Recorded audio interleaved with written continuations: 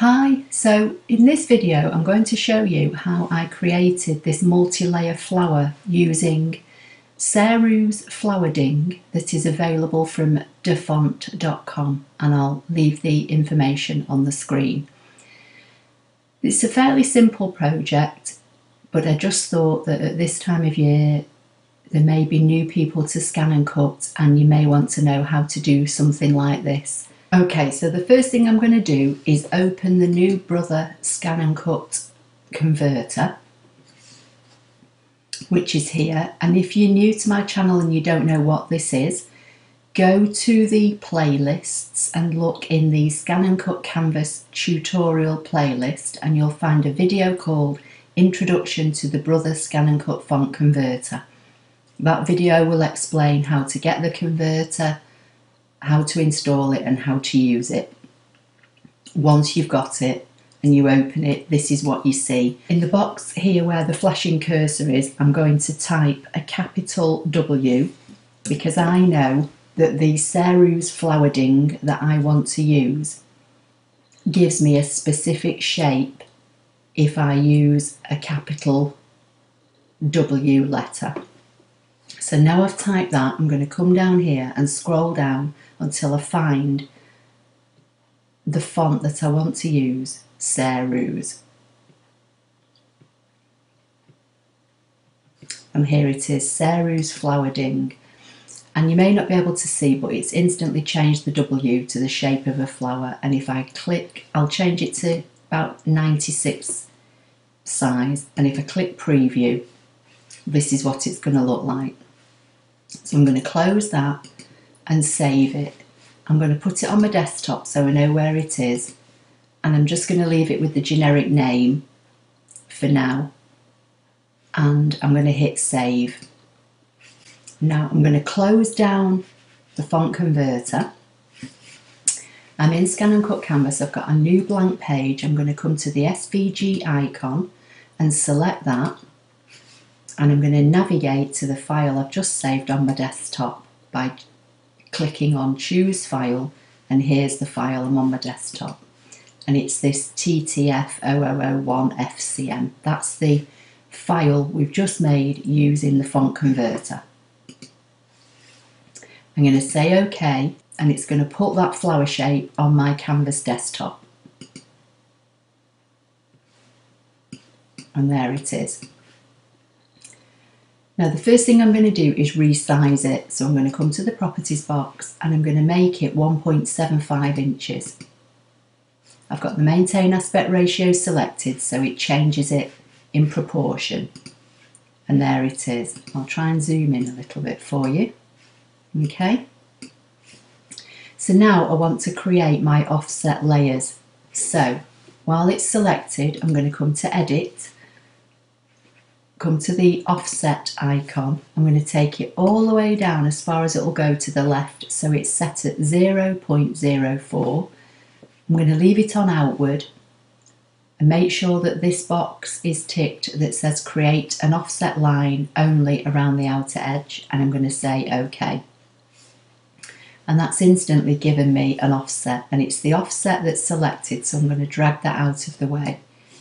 Now while that's selected, I'm going to do the same thing. So I'm going to back to edit, offset, take it all the way down to the bottom and say OK. And again, I'm going to drag the offset out of the way. I'm just going to zoom back out a bit and put these. Okay, so with the third one selected, I'm going to do exactly the same. Offset, OK. And that's now given me 4 layers. So now I'm just going to zoom back to the mat so you can see. So I've got 4 different sizes there. The next thing I did to create the card that I'm going to make is went to the basic shapes and chose a circle. Now this first flower started off at 1.75.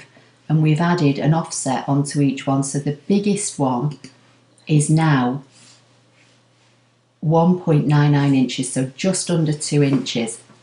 So this circle, I think I'm going to initially make 2.25 and see how it looks.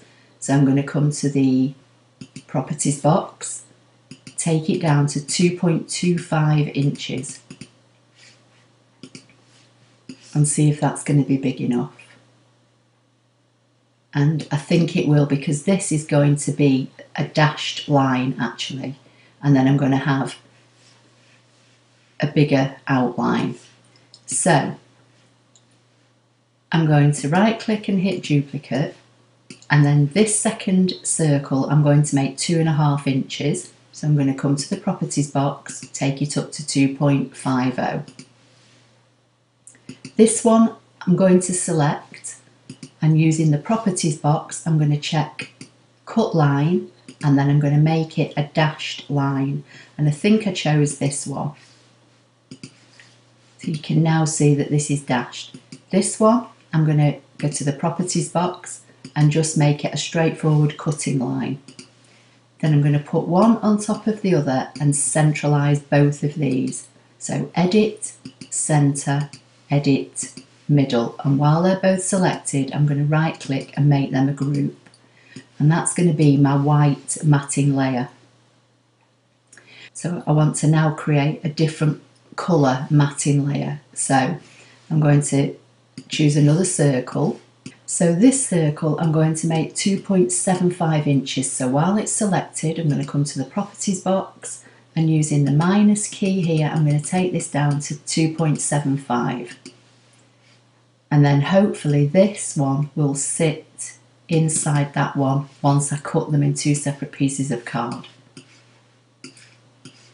So that's the process I went through to create the multi-layer flower for the card that I showed you at the beginning. I'm going to give the project a name, and I'm going to call it Saru's Flower and W, and that way I know that W was the letter I used to create this flower using this font if I ever decide I want to replicate the flower in another way. So in the next part of the video I'm going to show you the process that I went through in choosing the card to cut the flower and then put my actual finished card together. So please give this video a thumbs up if you liked it. Please don't forget to subscribe to my channel if you don't already do so. And if you want to see how the card goes together, look for part 2 of this video.